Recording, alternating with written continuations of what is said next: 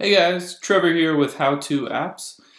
In this tutorial, I'm going to show you how to turn on notifications on Snapchat so that it can send you when you get a snap or somebody sends you a little chat. So it's kind of a two-step process and I'll walk you through both steps. First, you'll want to go into your settings app and then you can scroll down all the way to Snapchat.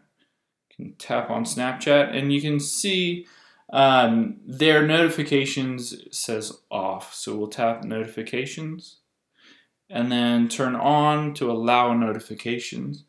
And here you can see there's lock screen, notification center, banners. You can enable sounds, badges. There are lots of different options, but we'll just keep it as the default.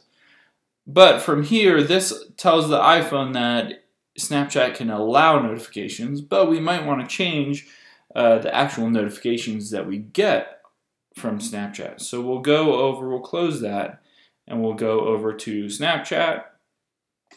We'll click on the little Bitmoji on the top left corner and then the gear icon on the top right corner. And then you can scroll down a little bit. You can see at the top here is notifications. So I'll tap on notifications. And these are all the options that you can get notifications for, so you can turn some of them on, you can turn some of them off, you can change it however you want. It depends on what you want to find out or hear about. So you might not necessarily care about friends' birthdays, so you don't want to hear about that, or message reminders, but you do want to hear stories from friends. So you can mess with this however you want, but that's how you get notifications turned on.